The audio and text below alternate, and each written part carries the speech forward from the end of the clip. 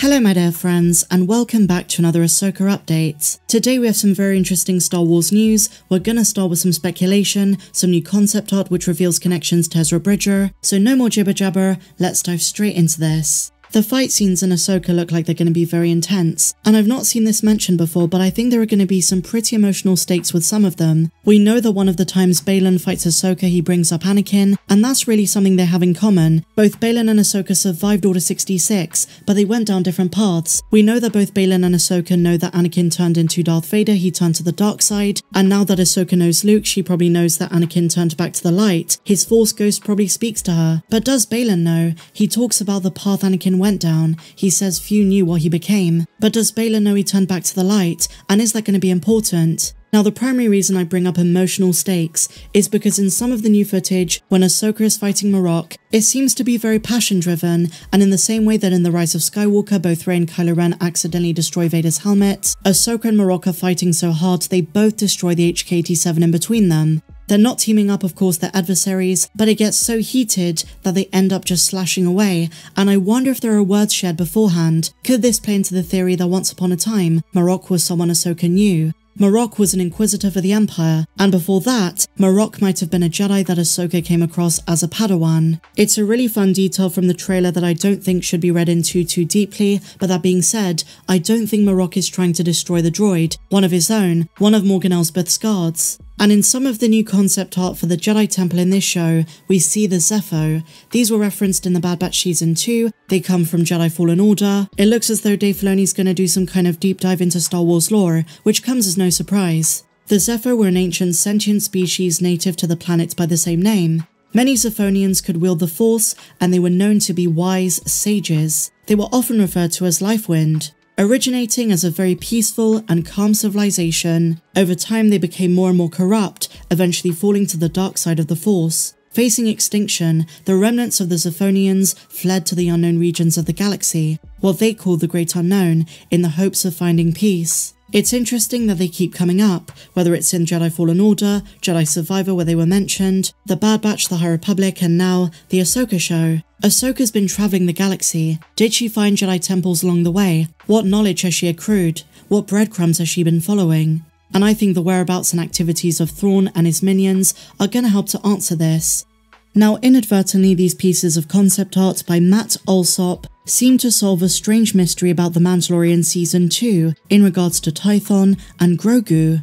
What if the reason Ahsoka told Grogu to go to Tython is because that was one of the locations she went to try and reach out in the Force to Ezra? We know that both her and Sabine are about to set off to find their friend, but we don't know if when Ahsoka was looking for Thrawn, she was also going about her own means to finding Ezra, to connect to him through the Force from these different temple locations. And just like Tython, the Seeing Stone may have been one of them, so too might have been this new one from the concept art, and maybe other Force users like Baylan, Shin and Marok could sense that in order to track her down and find her. Just a theory, but I think it holds up well with how she knew about Tython. They're not the same, but different locations that she visited. It's the first time we've seen this concept in high quality, and I'm starting to think that just like Luke did after episode 6, Ahsoka in the same time period has done some serious research on the history of the Jedi. It's possible Ahsoka went to this temple after going to Tython. She may have been unsuccessful on both planets, Tython and wherever this is.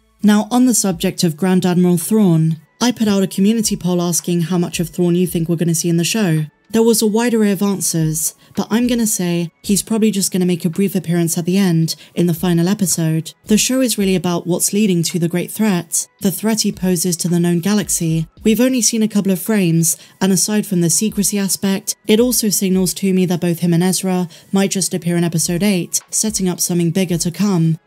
And so now, my dear friends, Obi-Wan Kenobi, Deborah Chow once again has opened up about the possibility of Season 2, this time saying it is not out of the question, but it does seem very unlikely. Ewan McGregor says he has many ideas for it, but Deborah says that it's not something Lucasfilm is taking seriously at this point. With all of the revamping going on, I don't know if this is ever going to happen. With an increasing love for the prequel trilogy as the years go by, despite some fans not liking Season 1, there has been a lot of intrigue surrounding a second season. Whether it's seeing Hayden Christensen return despite the fact that he's in Ahsoka, and that's going to be amazing I think. There's him, Ewan McGregor, and of course Liam Neeson as Qui-Gon Jinn's Force Ghost. Some want to see more of that interaction, but in my opinion, it might be a better idea to just let things be, leave these characters alone, let the time period between now and A New Hope stand as we know it, where Obi-Wan is in the desert. He's rescued Leia, and now he's fulfilling his commitment and promise to watch over Luke as he's being raised by his aunt and uncle.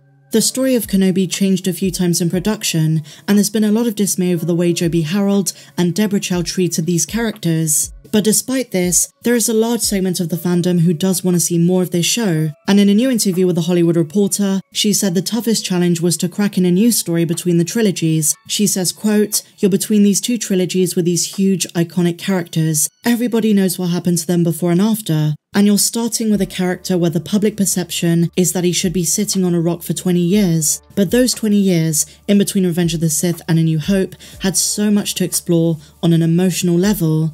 She didn't want to go the Legends Kenobi route, she didn't want to do Obi-Wan just on Tatooine, exploring things with the Tusken Raiders, which was originally what fans believed to be the story after Episode 3.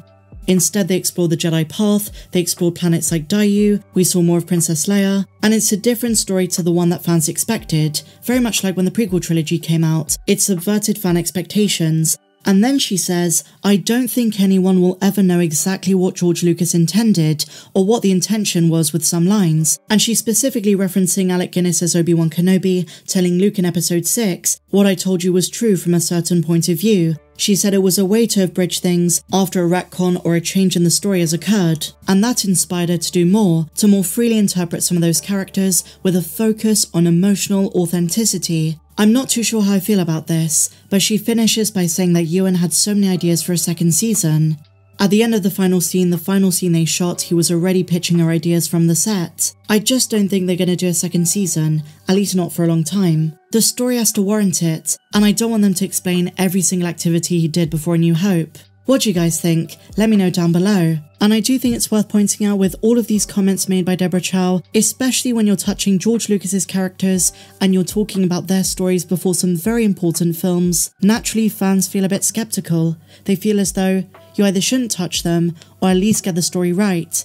It didn't sit well with a lot of fans. And so now, in LEGO news, LEGO Star Wars The Skywalker Saga continues to top the charts. It is a widely popular game, and on the subject of LEGO Star Wars, we have a brand new look at the minifigures included in the new upcoming Ahsoka set, the New Republic Ewan vs Shin Hati's Starfighter. Thanks to the YouTube channel JB Spielwarren, we have an up-close look at each of them. They look magnificent, especially Shin. They've gone all out on this, and I can't wait to pick up this set myself.